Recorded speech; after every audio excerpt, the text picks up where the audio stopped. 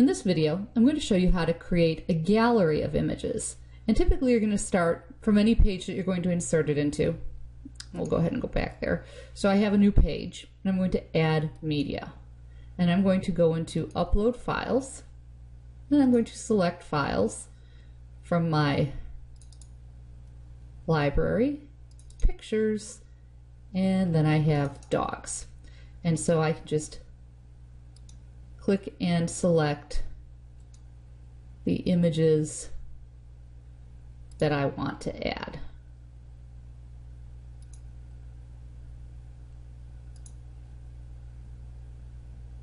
And so I've selected several images. I'm going to hit open. I'm going to give them a minute to load. Now you'll see that it's easy. You can also, if I'd chosen to, drag images right into here. And then we have several options on the side here. And I'm in Create Gallery. And I can just leave checked the ones I want. This one I don't want, but I could add or not add it. And if any of these, like this one's a little blurry, I may choose to deselect it.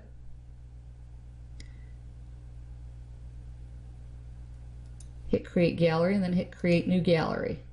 Now we can caption each of these images. I can also choose to reverse order. And I should have edited these outside to turn them right side up, but we'll just name these Nessie, Nessie,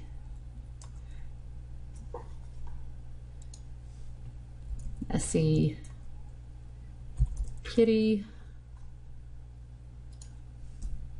Nessie with a ball, Reggie, Nessie. I have a lot of pictures of Ness.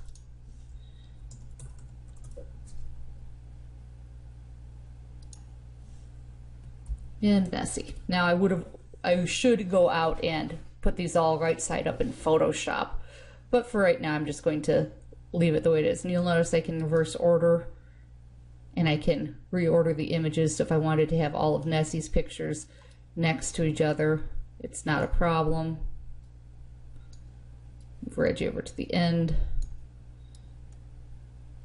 Kitty over there, Nessie over here, and then they're all in order, and I can choose my number of columns. If I wanted to, I could do random order, and I can choose link to attachment page. So the attachment page will come up when you click on them. And then I can choose Insert Gallery.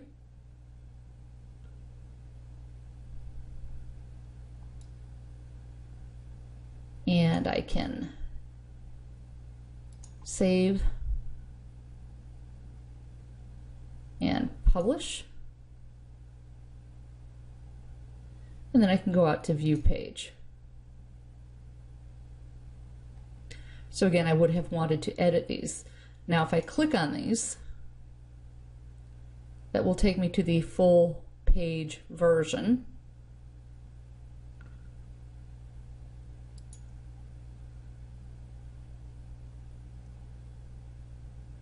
And it will let me move forward and back among these. Now what I really should do is go back out to my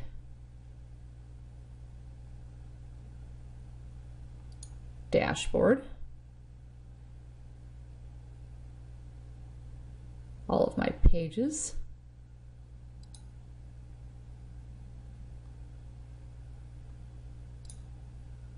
and we'll edit the dogs page.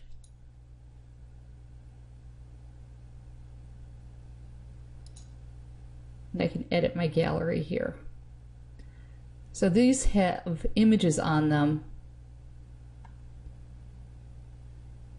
but I should have gone into my media library, and for each one of these I should have given them a more meaningful image name. Nessie 1,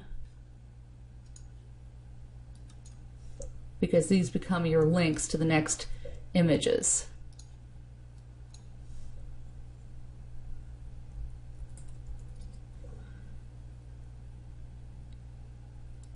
And so now I should be able to close this, go back into my page, view page, and now this should take me in SE2, and that'll change your links. So that's how you do that. So this is a simple way to put in a gallery. We're going to get into some better ways with widgets that'll let you do light boxes and other things, but this is a simple way to put in a gallery that'll take you to full size, and then it'll have your image at the top. So that's how to insert a simple gallery. We're going to get into much more fun advanced galleries when we get into widgets.